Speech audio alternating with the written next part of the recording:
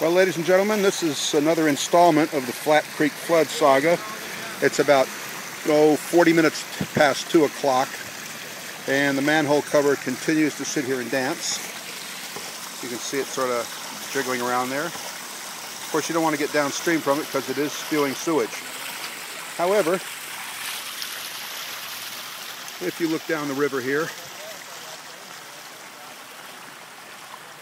you can see that boat further down there. It's a pontoon boat of some sort, inflatable.